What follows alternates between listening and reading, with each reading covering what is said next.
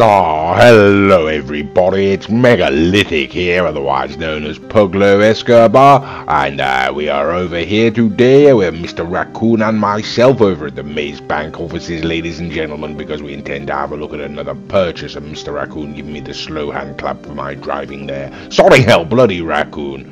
Right, okay, we're gonna go on inside, I suppose, then. Okay, we're gonna head on up to the office, and now before we begin, ladies and gentlemen, I must warn you, don't speak to my secretary. I haven't spoken to her in years. I spoke to her the other day and found out she does cocaine, and she's been doing my cocaine as well, which is rather shocking, Either way, ladies and gentlemen, we are over here at the Maze Bank offices, as you can see, with Mr. Raccoon sort of standing rather ominously there in the background, and we're going to go ahead and Riley sort of snuck up. Right, he is coming closer, isn't he? Bloody Raccoon, you stay away from me, sir. Okay, the Dinka Jester RR is what we're here to look at. It can be found under the legendary Motorsport website, and there we go.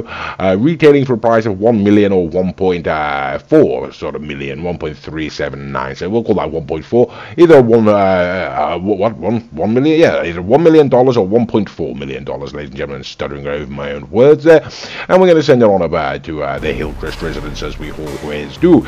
And on this occasion, ladies and gentlemen, we're going to be getting there in the Dinka Jester Classic. Don't you know, a very fine car indeed, obviously from the same manufacturer. Okay, and here we are, ladies and gentlemen, so arriving in the Dinka Jester Classic to have a look at the Dinka Jester RR, and Mr. Raccoon sort of overshot the driveway there a little, hasn't he? We're going to have to take a wander on up. Okay, he's trying to fire it up and atomizer me, I do believe, but he's missing, so no. Okay, well, here we are, ladies and gentlemen, this is the Dinka Jester RR, and what do we think of it? Well, it's really rather interesting, isn't it, ladies and gentlemen? We can see the similarities there with the Dinka Jester Classic, ladies and gentlemen. It's a rather interesting car. I don't dislike it. Sort of looks like a Dubachi to me, to be perfectly frank with you. Perhaps like the 770 or the Spectre, maybe. Either way, ladies and gentlemen, it's a rather interesting looking car. It is a sports car, as you can see there, ladies and gentlemen. And of course, this is the unmodified version, ladies and gentlemen. We're going to take it out onto the street and see how she handles. Okay, now we have got Mr. Raccoon, ladies and gentlemen, sat alongside us there in his modified Dinka Jester RR, so presumably, ladies and gentlemen, he's going to be able to get the upper hand on us, and there he goes. Okay, so acceleration, can't really say much up that hill. Handling, ladies and gentlemen, is rather interesting, a little bit slidey, you can see on the back there, but the handling really is very sharp, not bad at all, at all. I do sort of enjoy driving this car. Whoops, that Daisy clipped a lamppost and go rolling into a sodding truck. Absolutely sodding, typical. Okay, so we'll have a look at the acceleration. Okay, we're going downhill, so we can't really get a fair measure. We'll have a look here, ladies and gentlemen. Let's have a look at the acceleration, right. Okay, so the acceleration, not bad, ladies and gentlemen, not bad whatsoever. We're going to check out the stability as Mr. Raccoon gets in front of us there. And okay, stability is not too clever, ladies and gentlemen. It does sort of want to go sliding off, as you can see there. So yes, that stability is not too good. Acceleration was okay, ladies and gentlemen. Top end speed, now we do seem to be shifting now, don't we? Okay, so we're going down there with some degree of rapidity, it can be said.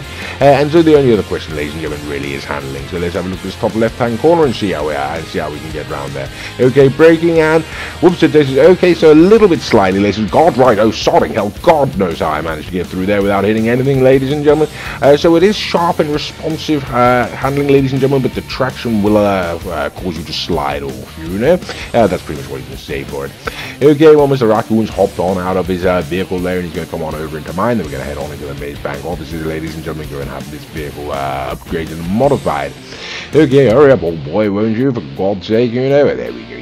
Now we're going to, like I said, listen, we're going to take it on into the Maze Bank offices and into the custom auto shop if I can ever seem to get round to it. Okay, and there we go. So, now in we go. Right, so what can we say, ladies and gentlemen, about the Dinka Jester RR? Well, we've pretty much said it, so we're going to take it on in and upgrade it. Okay, and this is going to be the section of the video, ladies and gentlemen. Mr. Raccoon's clapping away in the background. This is going to be the section of the video, ladies and gentlemen, where we do go ahead and modify the vehicle. Now we are going to cut out more of the performance related aspects, such as engine tuning, suspension, transmission, and turbo turbo and such forth, you know, in order to just speed things up a little bit. But we will go through the rest of the entire modifications available to this car, ladies and gentlemen, and I can assure you that really rather a lot of them. Okay, so yeah, there we go. Listen, that being said, we will be going through this section of the video, you know, at double speed, just in order to hurry things along somewhat, because it can take rather a long time on occasions. But like I say, still give you the opportunity to have a look at the different modifications that can be affected to this vehicle, should you then choose to go ahead and purchase it, you know. Okay, so all that being said, ladies and gentlemen, like I say, what can we say about the Dinka Jester RR? Well, the original Dinka Jester, ladies and gentlemen, the classic was a very good car. It wasn't absolutely superb. It did have its faults, you know. Traction was one of them. I think it was lacking on top end speed as well. But other than that, ladies and gentlemen, it's perfectly acceptable car, you know. The Dinka Jester RR, ladies and gentlemen, seems to be very much keeping it in the family, you know. The same sort of traits seem to be coming through there. The acceleration seemed very good. The top end speed, ladies and gentlemen, did seem appreciable, although I can't be certain if it was mind-bending or not. It didn't seem to be a GTO or an RSX killer, you know. But it may well give a supercar a run for its money, one of the lower end ones perhaps. We'll have to doubtlessly establish that when we take it up to the track. Other than that, ladies and gentlemen, it's handling, isn't it? You know, the handling is very good. It's got very sharp, very responsive handling. Ladies and gentlemen, unfortunately, the back end will come away on you because the traction is no good whatsoever. So there we go. What can one say? It's sort of, if I had better traction, it would be an absolute beast. But unfortunately, ladies and gentlemen, it's going to be rather slippy, slimy, and one will have to have a lot of practice with it in order to get a good grip with it, you know, get to grips with it. Okay, as you can see, ladies and gentlemen, we are going through the colours, we are going through the liveries, and anyone who knows the format of these videos will therefore know that by now we are coming towards the end of this section of the video, and thank God for that, you know. And we will briefly be taking it back out onto the street, ladies and gentlemen, to continue with the different tests that we undertake on this particular channel. Okay, and finally, there we go. So here we go, ladies and gentlemen. Now we have got Mr. Raccoon in his Dinka Jester RR. So we have got two fully modified Dinka Jester RRs, ladies and gentlemen. We're going to put them around the standard lap. Okay, acceleration up that hill, not too bad. Handling around that corner, ladies and gentlemen, it is wet, but we still did manage to hold it, ladies and gentlemen. As long as you brake sufficiently, you know this handling is sharp enough to get around with no significant oversteer. We're going down here quite fast. The top end speed is very good. We're going to try the top right-hand corner, and there we go, ladies and gentlemen. Managed to get around, you know, including one little tiny post there. So like I said, ladies and gentlemen, with the sufficient amount of braking, one can handle this car even on wet streets. Top end speed now, ladies and gentlemen, does seem to be flying down here. It does seem to be going really rather fast, doesn't it? Okay, so we can never be certain until we get up to the tracks and whatnot, but it's sodding hell, right? Okay, Mr. Raccoon sodding well knocked me off, didn't it? Bloody hell. Right, okay, he was just sodding jealous, that's all it was, you know, because I was in front of him.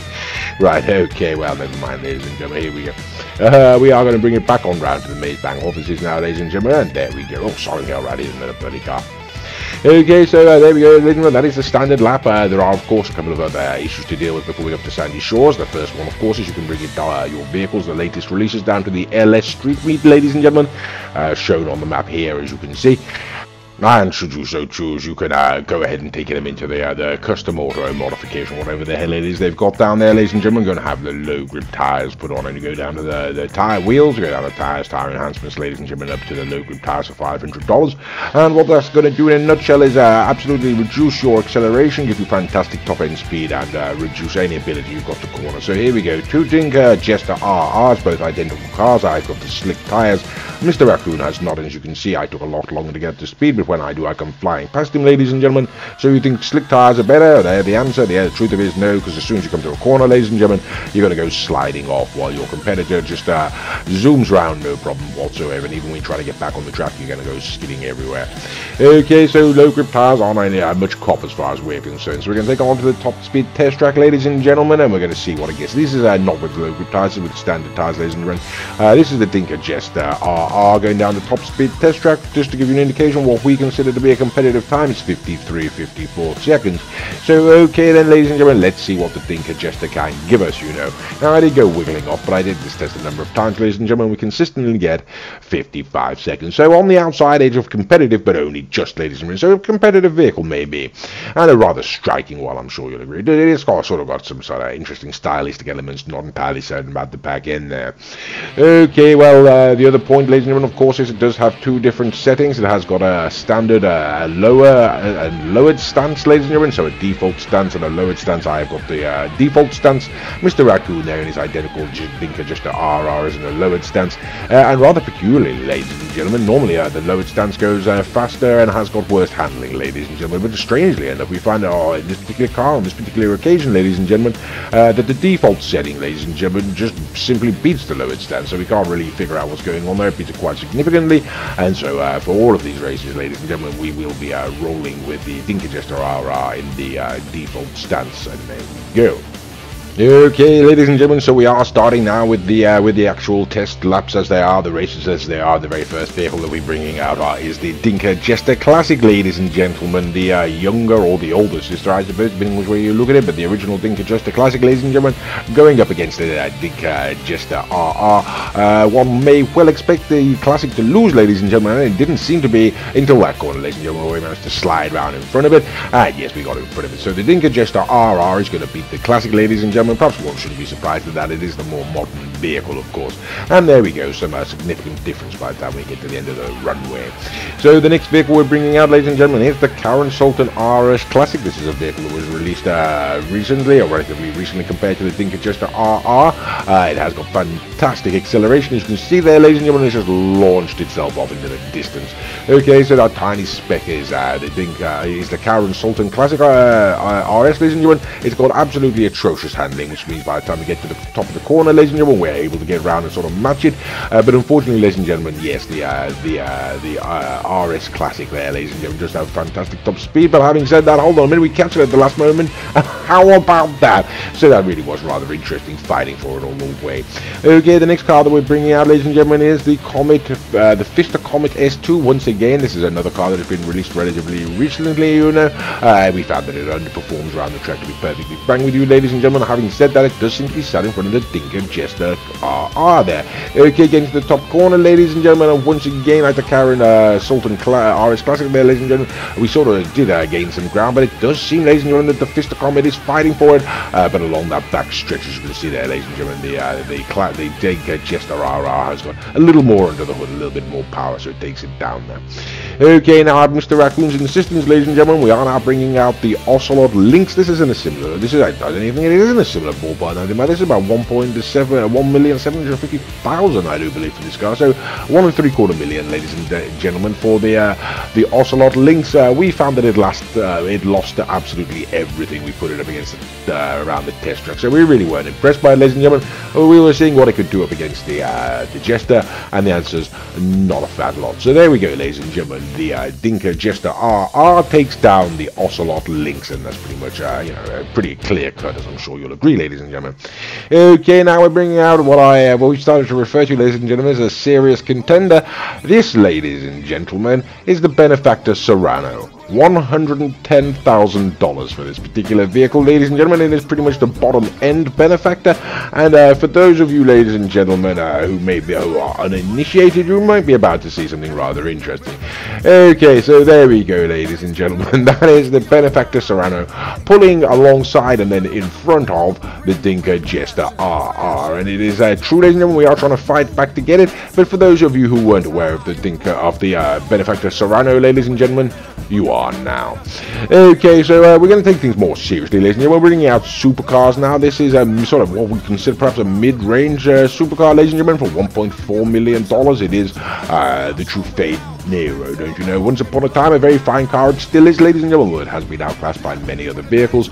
But as you can see, ladies and gentlemen, the moment you pull out even a semi-serious supercar, ladies and gentlemen, I'm afraid it's all over for the Dinka Jester RR. Now, admittedly, I didn't take the best corner, did go off the track there, but I'm sure you'll agree, ladies and gentlemen, that there really is no two ways about it. The Nero has absolutely smashed the RR into the ground, and perhaps we shouldn't be surprised about that. Okay, so we're going to wrap things up now, ladies and gentlemen. We are going to bring out what Mr. Raccoon likes to refer to as Big Daddy Z. This is, of course, the Pegassi Zentorno, retailing for a price of $725,000, and in our opinion, ladies and gentlemen, one of the finest cars on GTA Online for the money. You know, not the fastest car by any stretch of the imagination, but for the money you're spending, ladies and gentlemen, you're not going to get a better car. You know, it simply is absolutely fantastic. And there we go. It's going to absolutely destroy, ladies and gentlemen, the Dinka Jester RR. And there we go.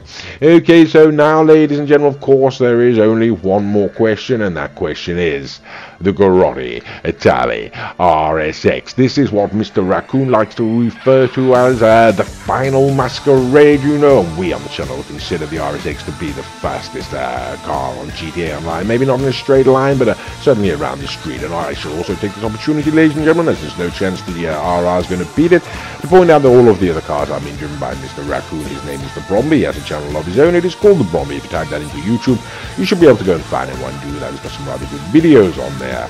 Okay, so no surprise, the RR loses to the RSX, ladies and gentlemen. That's going to be pretty much the end of the video then. So we're going to wrap it up and come to our conclusions and say what we think. And what do we think? Well, the truth of it is, ladies and gentlemen, I'm not entirely convinced, you know.